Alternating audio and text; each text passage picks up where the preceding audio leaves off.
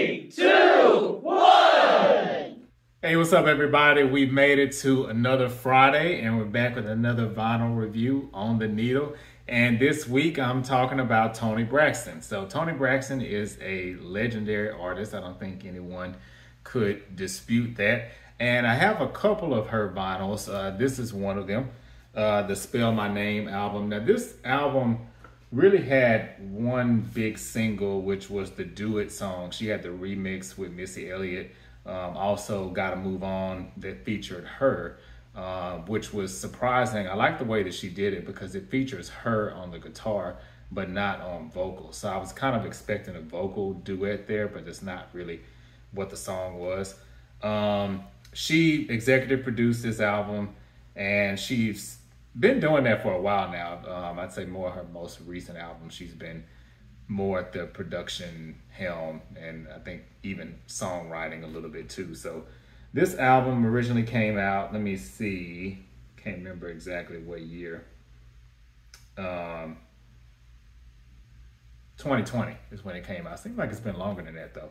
But so kind of right around the pandemic timing, which I think is one reason why this album probably didn't do as well as it should have been or should have done, because it was very solid. I love it. I think it's one of her best albums, in my opinion, just as a body of work.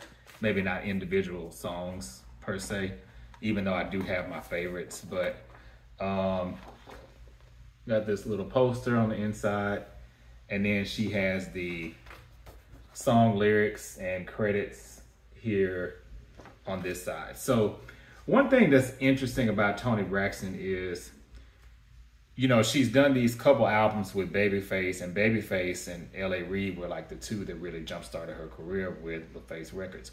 So what's interesting about her career and her album progression is she doesn't always work with Babyface. She may have a song or two with Babyface, like on this particular album. I think it's only one, if I'm not mistaken, and it's the bonus track, this song called Nothing, that he produced. And making sure y'all don't have any reason to call me out here and make me out of a liar, but that's the only one I'm seeing here. But she's, you know, she's added some more producers, like Antonio Dixon has produced quite a bit on here. She's actually producing some songs on here, as well as songwriting that she's been doing more of. Like I mentioned, Missy Elliott, which produced the Do It song, which anything Missy touches is great to me.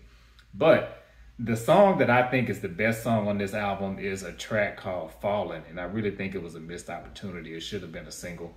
And that song was produced by Jordan Manswell, Jonathan Martin, and also Toni Braxton. Toni Braxton also played a hand in writing this song, but it's just, I don't know, it's just such a sexy song. And the way she's singing it is dope. Now, this other song, Spell My Name, I'm pretty sure it has Drake on it, which is probably my second favorite song on here. But I love the way she did it in a way where it's not a typical Drake feature. So I think she's done a great job of staying true to her sound, true to who she is, maybe sprinkling in a couple of trends or maybe artists who are hot at the moment, but not in a way where it sacrifices her art and who she is as an artist. So that's just my opinion. But if you've heard this album, I would love to get your thoughts on it, get your thoughts on Toni Braxton as an artist. I heard that she's going to be doing, and maybe it's a residency, y'all correct me if I'm wrong, can't remember for sure, but she's doing a concert with, I think it's Cedric the Entertainer. I don't really see the lineup, to be honest. I don't really see exactly how that meshes. I do understand singing and comedy. I understand that. But I'm just saying those two people, the pairing just seems a little weird to me, if I'm being honest. But I've never seen her in concert, but from the clips I've seen, she puts on a great show. So I'm sure her part will be amazing.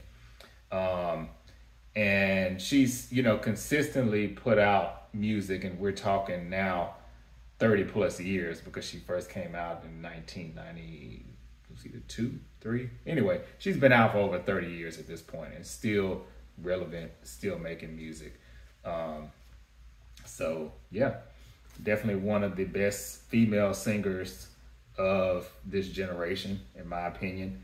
I also love, too, another quick note about this album, how there's only 10 tracks. One of them technically kind of repeats because there's a duet, the original version, and then the one with Missy. So I'm not sure exactly how many songs were recorded for this album, but I think they brought this down to a good track listing for the core songs that should be included on the album and that were included. So it's my thought on it. But thank you all for tuning in and for watching as usual. And until next time, peace. Have a great weekend.